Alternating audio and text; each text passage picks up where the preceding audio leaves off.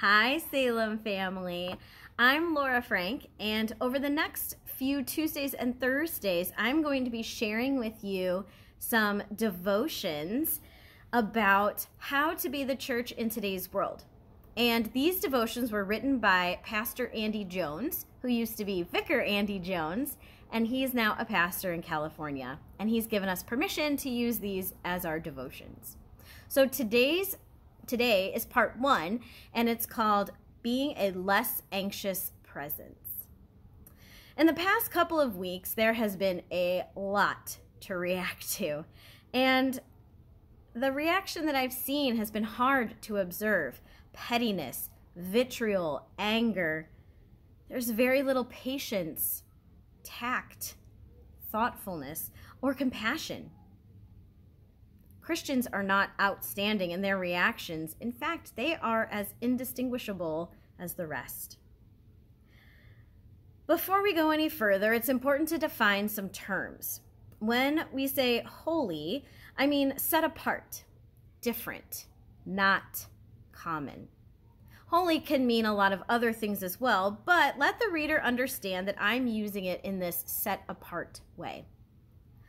When I say church, I make no distinction between the local aspect of the church and the global aspect of the church. We confess that we believe in one holy Christian and apostolic church. Why do we always overlook that first adjective? We are one church. There is one church. Capitalizing the word doesn't give it any more gravitas, and lowercasing doesn't make it any more small or insignificant.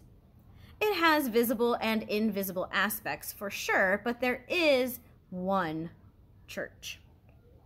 So, as I make suggestions about the holiness of the church, I'm suggesting ways in which the one church can set itself apart. So, number 1, being a less anxious presence. Everyone around us is filled with anxiety. They're running around in the race of life, overscheduled, overtired, overcaffeinated, and over-anxious about their past, present, and future. When one anxious person meets another anxious person, we can see their anxiety multiply as they feed off of each other with unhealthy behavior. They're unable to listen and care for the other because they are so consumed with themselves. What if the church was different? What if, when we met with anxious people, we didn't rise to their anxiety? What if we were simply less anxious?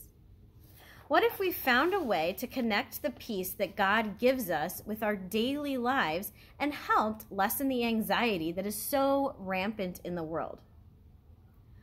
From what I'm observing, many people are anxious because they are afraid, particularly afraid of failure, being bad parents, afraid of our country failing, afraid of losing their job, afraid of being on the losing side of anything. And those are legitimate concerns. And yet, the repeated words of God ring out to us. Fear not. Whenever the Lord appears or sends a messenger with this message, oftentimes the promise attached to it is this: I will be with you. This is the message to Moses, Joshua, and Gideon.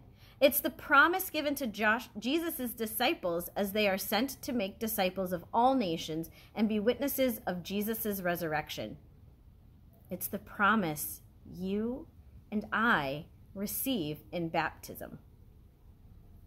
One way for the church to stand out in today's world is to be a place of peace and calm, to be a people of joy and contentment in a world fueled by FOMO, fear of missing out.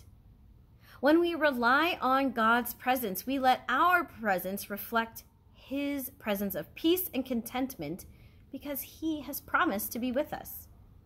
Now, there are lots of caveats here. Anxiety disorders are real. I'm not suggesting that people are faithless or sinful because of their anxiety. There are problems in the world that need to be addressed. I'm not suggesting laziness or ambivalence that turn a blind eye to the problems of the world. I am suggesting, though, that we run the race set before us, certain of its ending, cognizant of the obstacles that exist on the course, and help as many people as possible through those obstacles. If we crowd the course with noise and nonsense, it's going to be a lot harder. In many distance races, there are pace groups. These are led by experienced runners who are able to run the prescribed time in a consistent manner. They are there to encourage the runners who join the group, helping them reach their goal and enjoying the race in the meantime. The church is like a pace group in the race of faith. We invite people to join our pace group. We encourage them. We help them. We listen to their struggles. The world has all sorts of pace groups with a terrible strategy to the race of life. They start too fast. They run off course. Their heads are down. They're carrying too much stuff on their backs, and the pacers in the world just keep adding more to everyone's pack. These pace groups make it harder and harder to keep going. May the church be a pace group where people find calm in the midst of chaos, peace in the midst of panic, and hope in the midst of hurry. And let's remember that we have a pace group leader who carries all of that for us, who feeds us with miraculous food and drink to nourish and encourage us. He sacrifices himself to overcome the most dangerous obstacles on the course so that we can keep going. And then he rises from the grave to keep leading us. I hope you join me on Tuesdays and Thursdays to finish out the rest of this series. And I hope that today you can find peace in the middle of chaos. God's blessings on your day.